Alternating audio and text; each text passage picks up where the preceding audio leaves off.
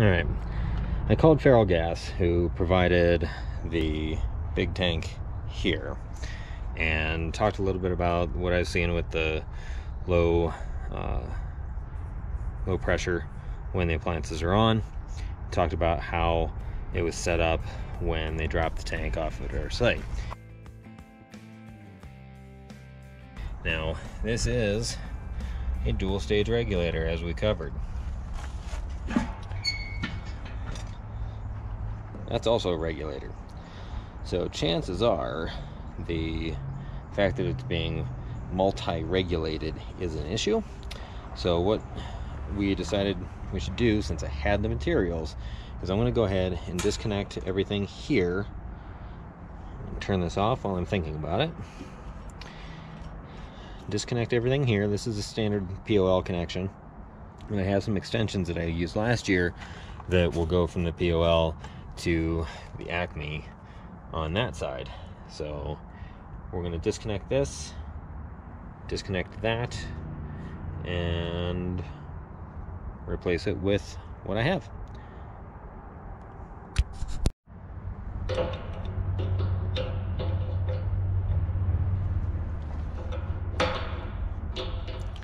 Now these POL connections are reverse threaded, so I have to act like I'm tightening it to get it off.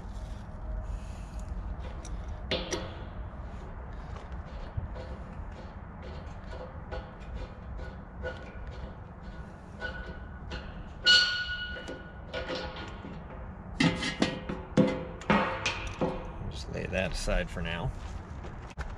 And then this is a POL to Acme. Again, reverse threaded, so it's going to go the opposite way.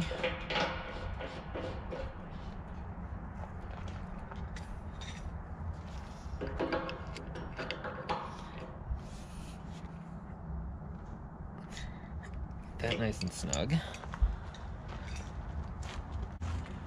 I don't know if I'll need more than one of these, but I actually have two of them, so that's actually good news.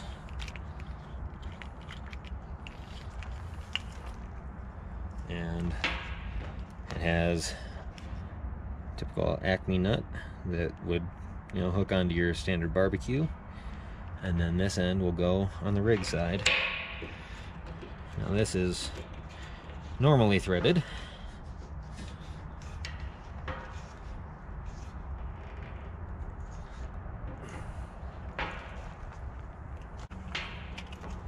Now before I run this hose underneath my skirt, we're going to go ahead and hook it up to this connection here.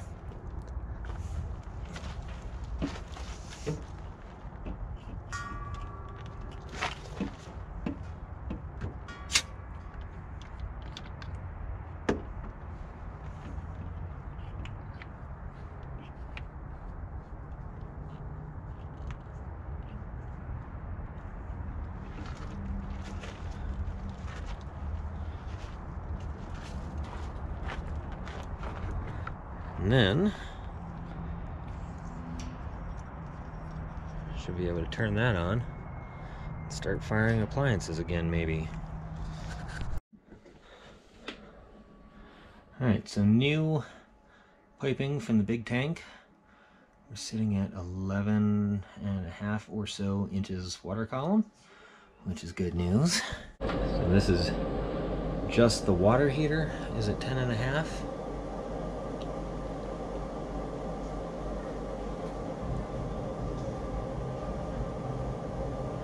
Flame kicked on for the furnace, dropped to 9.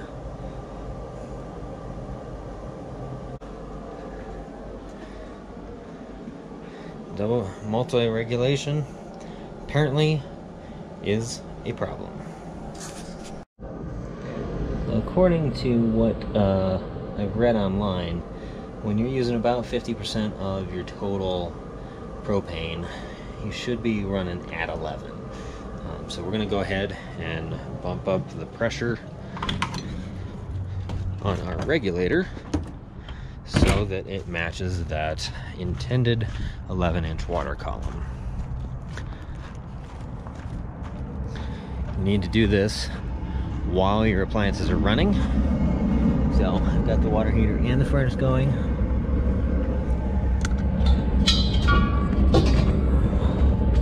Get this propane tank out the way.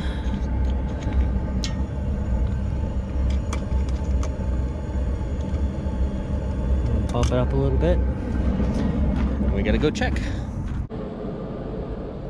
9.5. Bring it up some more. Okay, so the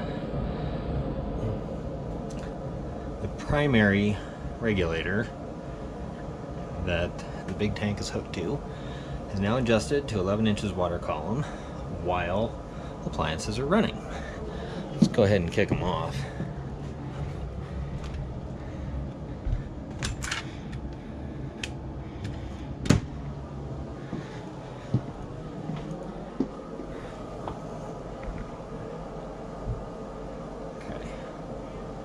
The blower's still running on the furnace, of course, but I'm going to let this sit now for 15 minutes.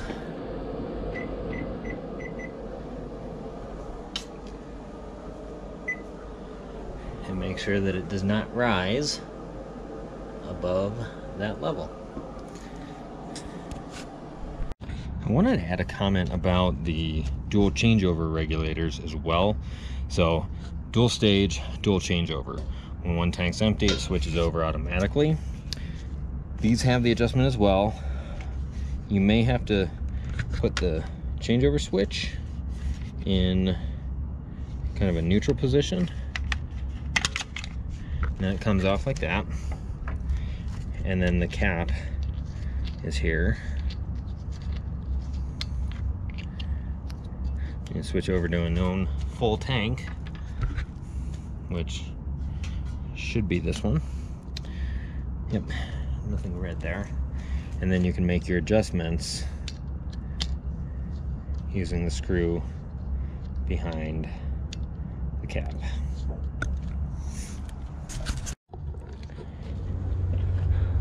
Once your adjustments are made, screw the cap back on.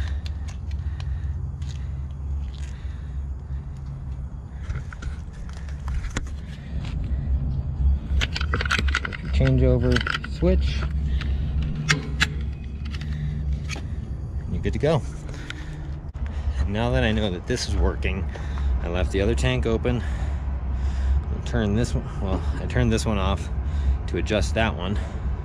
So now I need to route this hose so I can close the propane bay door.